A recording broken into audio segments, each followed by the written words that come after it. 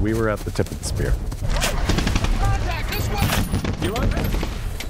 I was attached to Green Beret teams in Afghanistan.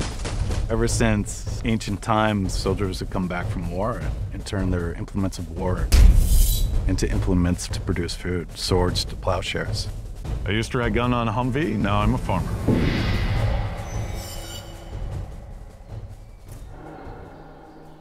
I grew up in Boxford, Massachusetts. I'd spent a lot of time outdoors, hiking in the mountains, backpacking, canoeing, kayaking. I've just always loved a little adventure. So in the late 90s, I decided to join the military. Afghanistan was it was a crazy place. Here is Afghanistan. This is where I live.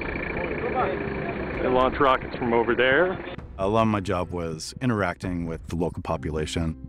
You can't give us the phone number for this place. The majority of our work is to identify foreign intelligence and terrorist organizations working to harm our troops and stop them or exploit them.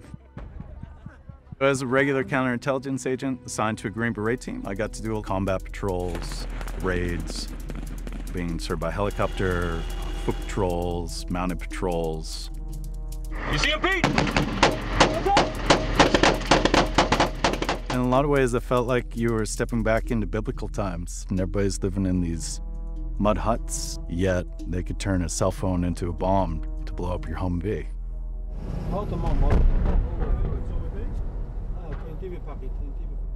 Over the 12 years I was in service, we did a lot of really complex things, and they never turned out the way you want them to, or they didn't go the right way, and people got hurt. I no longer believed in the fight. I no longer believed in the mission. Contact this way! You right, Pete? When I got out of service, PTSD was very much affecting my family life in a horribly negative way. And I had the choice to get help or lose my family.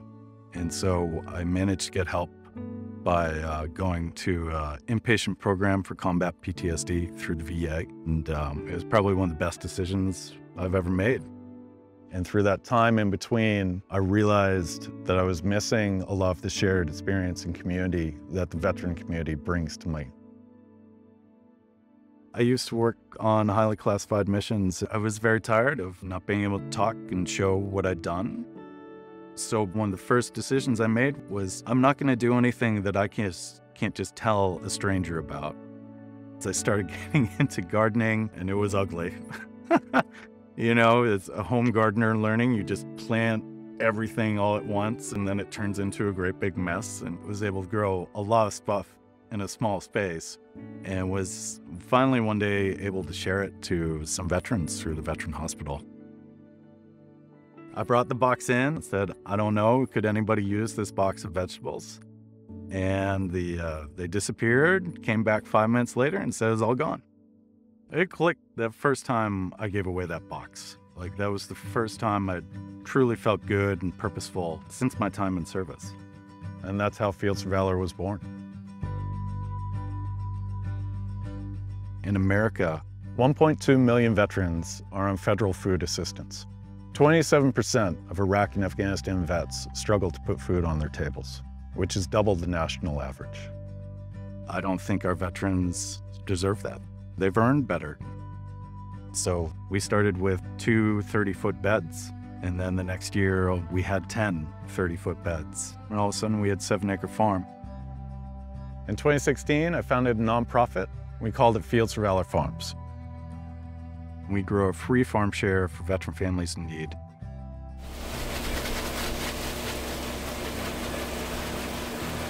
What that means is we sign up our families at the beginning of our season, and then every week we deliver them a bag of fresh vegetables and produce. It's all veterans here growing food for other veterans. Fields for Valor is supported by grants and individual donations. We find our veterans in need through other organizations already taking people off the streets or catching them on the way down into homelessness.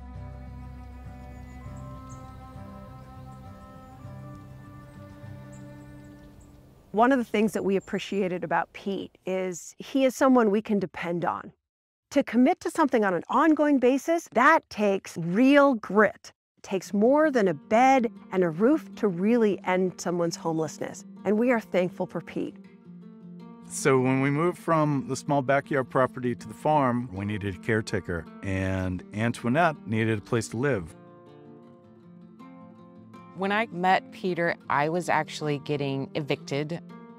I was in the Army 4 years. I deployed to Iraq, and the transition back into the civilian world was just horrendous. And I didn't really have a path. I wasn't really sure what I wanted to do.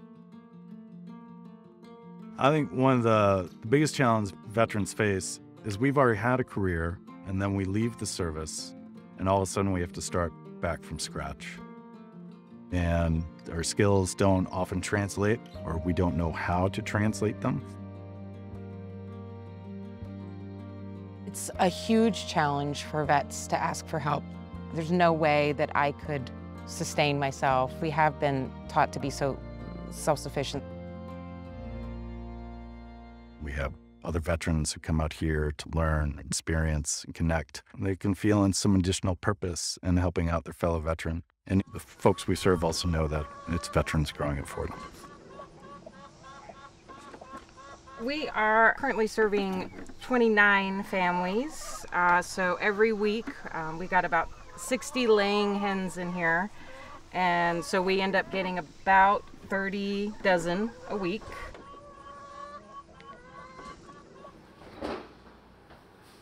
Our veterans love the food that they get from Fields for Valor because not only does it provide them food, it provides them care and reminds them that they matter and they are not forgotten. The majority of our families are making less than $15,000 a year, and we expect to be providing about $1,500 worth of vegetables. And that's 10% of their budget that we've just given back to them. You know, when we give a bag of lettuce, that would be $5. In the supermarket, you could buy a lot of macaroni and cheese for $5, or a lot of potatoes, right? And you can fill up those bellies, but you're not getting the same amount of nutrition. They love beets and they keep asking for more. And it's just the coolest thing to me that something so small, like a beet, can bring them joy. You know, I'm not sure how many lives Pete has impacted with that little farm he has. We all want to be like Pete. The farm has been a huge help for me during my recovery. I honestly don't know if I would still be alive without it. I don't think it's just food. I think it's like the love and understanding and caring that, you know, we put in. The farm has given me a purpose, reason to get up in the morning, something I'm proud to tell my family and feel good about. I think we'll know we can stop growing when there are no more hungry veterans.